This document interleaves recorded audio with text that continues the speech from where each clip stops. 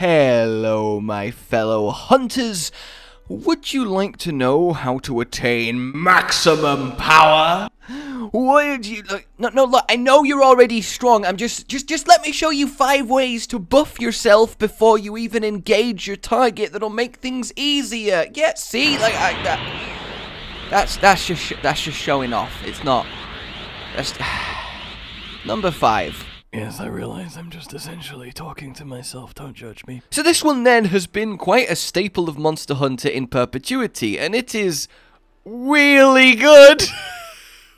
What a joke. What a... Kill me. So it's gonna be quite a, well, duh for you veterans out there, but for everyone who's new to the world of Monster Hunter with World Monster Hunter, that's fine. What you want to do is grab yourself 60,000 zenny, which seems like a lot, but you will eventually have money just rolling in, and go talk to this provision stockpiler, and actually make sure you talk to him from the opposite direction, so it's as annoying as possible for him to actually have a conversation with you, because he's all like to be, hey, how you doing? Let me just pop a squat. And then you need to go buy yourself a power charm and armor charm. These things are permanent, significant attack and defense buffs that just sit in your bag, permanently taking up 2 slots, which isn't the end of the world, and you're just stronger for having them. And then even better than that, because you can then go and craft them into power talons and armor talons using Basil Goose's talons. And these will then give you an even bigger attack and defense buff than the power charm and armor charm you used to craft them. But then the catch is, once you have used them up on making the talon versions, you then go back to him, and of course, as I said, make it as annoying as possible for him to talk to you. And then you, once again, buy a second copy of Power Charm and Armor Charm, have all 4 of them in your inventory, and congratulations, you are a lot more powerful than you were before. So to give you an idea of how much of a difference they do make, without any of the 4 in my pouch, I have 1,094 attack and 369 defense. So let's go and pop them back in. So as you can see, the difference is quite literally night and day. Oh, come on, controller! It wasn't that bad! So, number 4 might also be initially a, really, come on, obviously, to, well, really all of you, but trust me, okay? We're going to talk about the Felyn Kitchen and the awesome buffs it can provide. So, here's some food for thought. I imagine a lot of you just get the Chef's Choice Platter, which is absolutely fine. It's a lot of health, a lot of stamina, a smattering of buffs. It's certainly solid if you don't really care about getting involved with this system too deeply.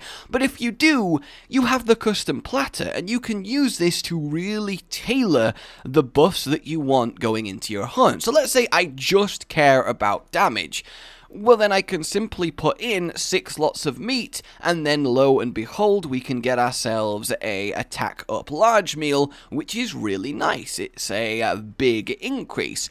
But that doesn't really give us a lot of health. It doesn't really potentially get the feline skills that we want, and that's important too, especially the feline skills. And that are these. They're all color coordinated, so for example, the red skulls. Skulls? The red skills... Skulls. The red skills, oh, I'm going to leave that in. The red skills all correspond to the red section of ingredients at the top. So, for example, there we go. And now I've got a chance of activating the 6 times red skill. Courage makes it easier to stun monsters, and that might be really good, especially if you're using the hammer. But you've also got some really cool things like Moxie, which prevents you from being one-shot one time. You've also got stuff like Iron Carver, so you can't get knocked back while carving, so perfect if you're planning on leeching. Burn in hell. And the thing is, the way to make them actually happen, because it's only RNG if they do activate, you see the activation chance at the bottom right there, the way to get them to activate more often is to choose fresher food. Anything that happens to currently be sparkling with green really ramps up your activation time. So now that I have 2 reds and 2 blues, I've got a good chance of getting Acrobat and Polisher, which will let me sharpen my weapon quicker, and it will will also let me recover from being sent flying quicker. Both, you know, really just useful things to have. And then this way I get 40 health, 50 stamina, and then a triple small buff across 3 different categories. Yeah, that's a pretty hefty meal. I kind of like that one. So essentially, just take the time, actually go through this, and I could spend an entire video talking about it, but I feel like I might put you all to sleep by the end of it. Just go through this, have a look at what kind of combos you can do, and see if you can't find something a little bit better than your chef's choice. And you'd see how there's loads of question marks of ingredients that you don't have, most likely. Well, you unlock these from various places. So one of the main ways to get yourself new ingredients to play with are deliveries. See, throughout your talkings to people and stories progressioning and all of that good stuff, you will get asked to bring various items, and your reward will be an ingredient. So great mutton, ancient sea bream, aroma to celery. I wasn't expecting to be challenged like that. And then you have a lot more flexibility in what you can and can't do. You can also find ingredients at rare gathering nodes around every single map, so it's worth doing a little bit of exploring and seeing what you can make happen. Moving on. So we arrive on a hunt, and presumably you've brought stuff with you, but what stuff? Because there is a myriad of craftable consumables that can give you one hell of a fighting edge. An easy one to have a look at is, let's say you want to get yourself a nice little attack up large, but look, it doesn't come with any health, which is kind of sad, right? Extra health is pretty good when you get ragdolled around the place. It's nice to not get one shot in the process. So let's have the best of both worlds, shall we, and simply consume a max potion, because not only will this be a full heal no matter what, it also extends your health bar all the way to the end. So in this case, you can have your meat and eat it too, but we can go a lot further than that. So there's a lot to play around with on the list of craftables. You have nutrients, which is another way to increase your maximum health. The max potion is there, using a mandragora and said nutrients. And really, while there's a lot of ingredients that go into all of these various things, they're all very simply gathered and cultivated back in Astoras. So keeping on top of them, while kind of busy work, isn't super difficult. Catalysts you will need. Bitterbugs and honey, again, two very easy to keep in stock materials, and the reason those catalysts are great is because you use them, for example, to make dash juice, which halves your stamina consumption for a few minutes. Needless to say, that's pretty decent. Double the amount of rolls, double the sprinting. It's fantastic on quite a few weapons. The bow springs to mind, being able to dash to the side, shoot, dash to the side, shoot over and over and again, twice as much. It's a DPS increase at that point and a survivability one, because you just have so much more stamina to play with. You also have things like the Immunizer, which basically speeds up the recovery of the red portion of your health when you take a hit. But what we're interested in, again, is power and defense. So to that, we have the Demon Drug and the Armor Skin, and they need Adamant Seeds and Might Seeds, respectively. So they are going to become your new best friends. You can find them in the Vale, in the Wildspire, in Recess, and by themselves, they are already excellent. They are very quick to pop, 1286 attack right now, quick little nom, lasts for 3 minutes, 1334. So find some, cultivate them, have a strong supply, and just keep churning through them on a hunt, and you're going to find things a lot easier. 399 defense, quick little nom, and 419 defense. But these things aren't just for having by themselves of buffs. No, they sow the seeds for something much greater. So the Demon Drug and the Armor Skin, then. They give you a permanent, until you cart at least, attack and defense increase. It's about half the amount of the seeds, just under. The mega versions of them are exactly half of the seeds, but again, permanent until you cart. The mega versions are such a tiny increase over the normals. I wouldn't say it's really that worth it, but it's kind of good habit to just pop a demon and a armor at the start of a hunt and just be that much stronger. You also have the powder versions of both, which is essentially just a AoE version of the seed seed, which your teammates will really love you for, and again, they're not that hard to make, so why not make your group of hunters really happy with you, give you a better chance at success, maybe save someone from carting and yourself from wasting your time on a failed hunt by giving them a defensive buff. It's just the neighborly thing to do. And then we have the Might Pill and the Adamant Pill. These last for 20 seconds and they remove the base seed buff, and they are a huge increase, equivalent to Attack Up Large on the Hunting Horn, one of the biggest single attack buffs in the game, but 20 seconds, it's not a lot to work with. I only really use them on a sleeping monster for the wake up hit, and yeah, it's quite effective, but their use tends to be quite niche. Now, in terms of what will stack then, you can have the Demon Drug and the Seed and the Food buff all at the same time for a combined huge increase in offensive power. But the thing is, right, it's a lot of ingredients to keep track of, a lot of things to cultivate, a lot to go and gather, and it also completely and utterly fills your inventory with everything and leaving you no room to acquire new stuff during the hunt, and it's just a pain to scroll so long through your item bar trying to get to the one that you want. So what if there was a way to do all of this even easier and more effectively? Well, there is. This one is gonna make you squeal with joy. Oh yes! Introducing Mushroomancer. This comes in at number 2, and essentially... Rise!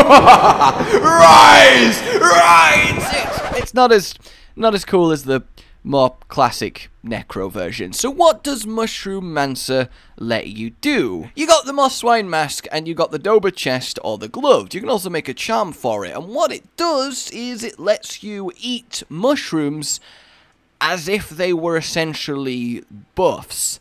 And they are very potent buffs. In fact, potent enough to essentially replace the need for everything I just told you before. I'm sorry, but I needed the context of what the mushrooms do for... Okay, shut up. Alright, so let's go. You don't have to shut up, I'm sorry. Let's go back out to a hunt then. So here we are then, with our lovely collection of mushrooms. You want blue, mandragora, nitroshroom, parashroom, devil's blight, toadstool, and excite shroom. And each of these is now fantastic. So blue mushroom becomes a really quick potion, which is, yeah, pretty damn good, but then again, you won't really be using this unless you're planning on taking the Mushroomancer build out into the field, and there is a really good one involving it that I might talk about in a later video, but for now, we don't need to worry too much about the blue mushroom. But the Mandragora, for example, becomes a freaking max potion. So that's really nice. That saves you a lot of effort and time in gathering and farming and crafting. The Nitroshroom becomes a freaking demon drug.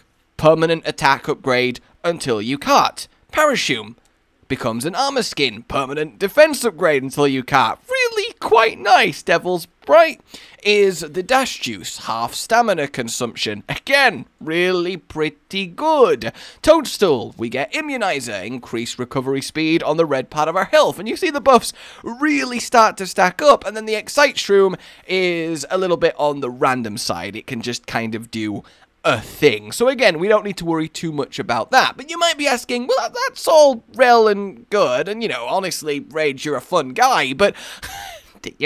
I know, thanks. And why would I do this when it means I have to wear, well, this monstrosity, and then I lose the armor that I actually want to wear with my skills? Well, fear not, because what you can do is you start the hunt, put on your Mushroomancer, eat your mushroom buffs, and then you can simply change equipment back to your actual loadout. You still have all the buffs that you just gained.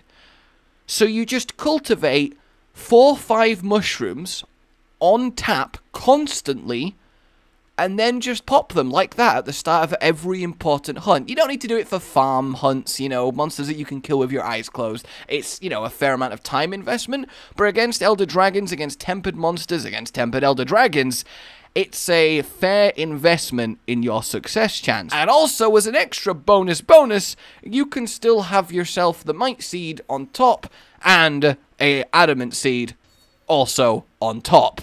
So really, it's all pretty tasty. So yeah, that is one hell of a way to start out incredibly powerful mushroom buffs, your seeds, your power charms and talons, and your food.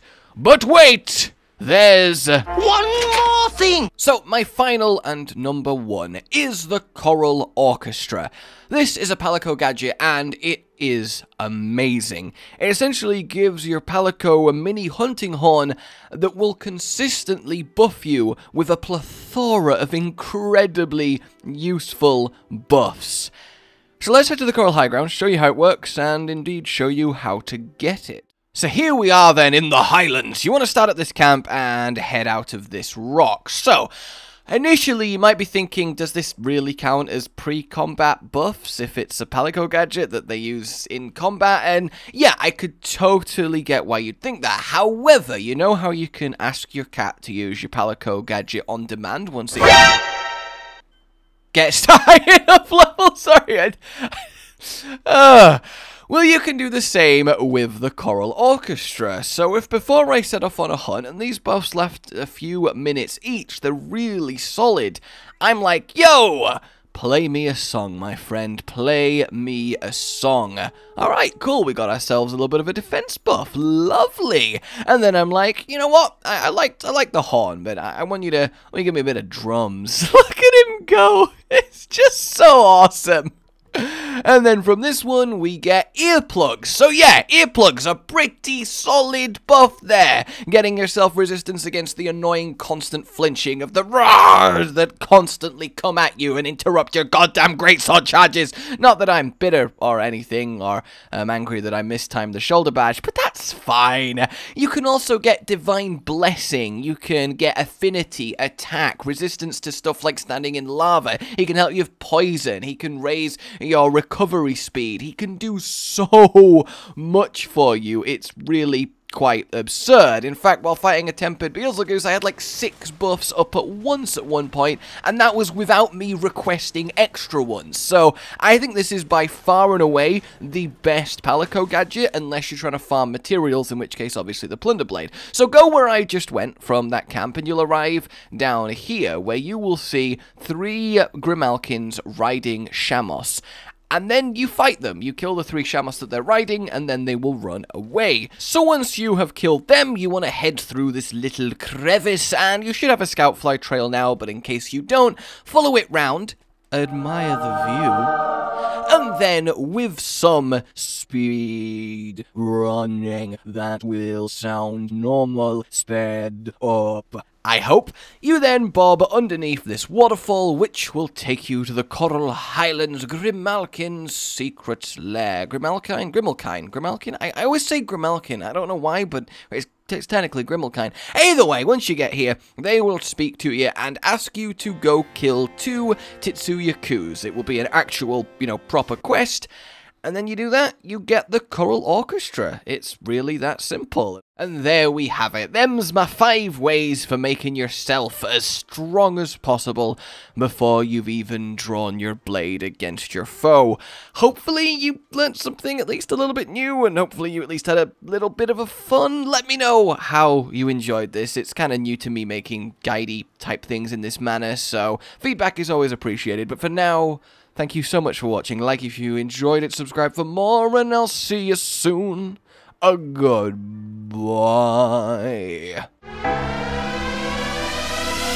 Rage gaming with the video float. But that's all that's really relevant at the mo, but I'm still gonna leave this up so you patrons know that I love you, even though the outro's no longer that kind of relevant. But the new one's being worked on, and it's gonna be a truly badass song, and don't worry, I won't be doing any rapping on it. I'm gonna go now. This was shit.